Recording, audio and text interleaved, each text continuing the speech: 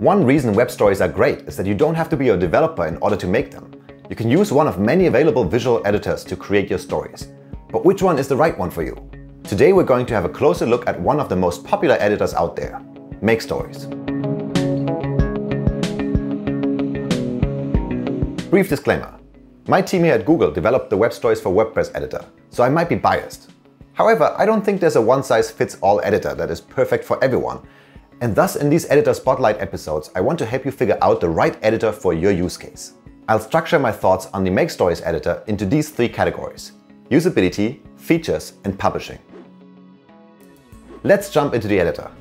The first thing you see after you clicked on Create a New Story is an empty story page in the middle. On the left side you have access to all the main controls. MakeStories has them separated into the items background, templates, text, layers, media library, elements, audio, and there's an option to embed tweets. Once you've started to add elements to your page, the controls on the right hand side activate and you can use them to customize things like colors, strokes, and fonts.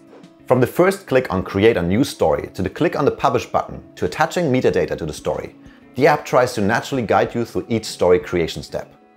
And I think overall that works very well. The only reason that MakeStories can at times feel overwhelming is because it is packed with so many features, meaning that sometimes you will be looking for something like the Layers panel a bit longer than you would want to. However, once you've built a story or two, this will fade quickly. MakeStories definitely enables you to go all out with your stories and supports you in staying in control over your design even when your page is packed with elements, for example through the use of layer groups. It also has a searchable media library where you can organize your media in folder. If you are experienced with using software like Photoshop, using MakeStories will be easy. If you don't, then using MakeStories will not be hard, but it might take a bit longer to get the hang of it. Now, I said MakeStories has many features, and I mean many features. The app delivers all the basics that you need to design a marvelous web story, like a drag and drop interface, fonts library, stock photos, and then adds a cherry on top. For example, you can not only use pre-made templates, but also create your own template. You can not only add GIFs, but also add stickers. And in addition to an existing font library, you can import your own custom fonts to really make your story your own. In general, MakeStories offers a huge selection of different pre-made design assets.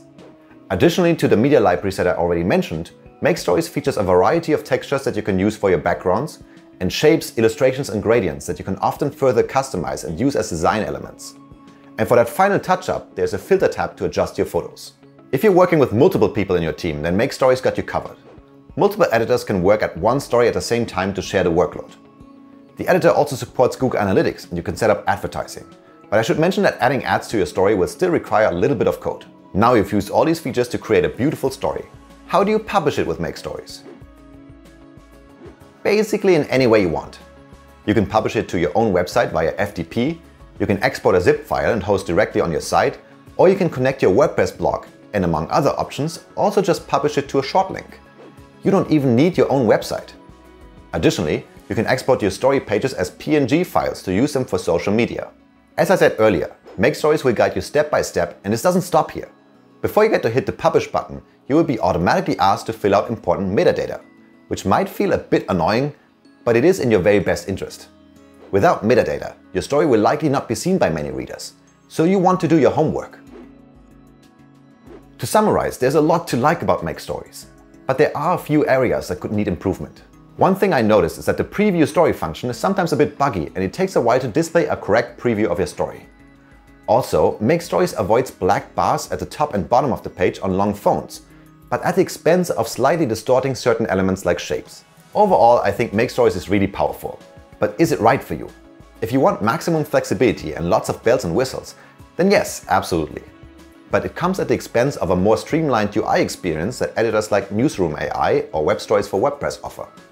Especially for beginners, the dashboard might need some time to get used to, but you get the hang of it eventually. Now, after spending some time with the MakeStories editor, I was getting really curious about what's next for MakeStories.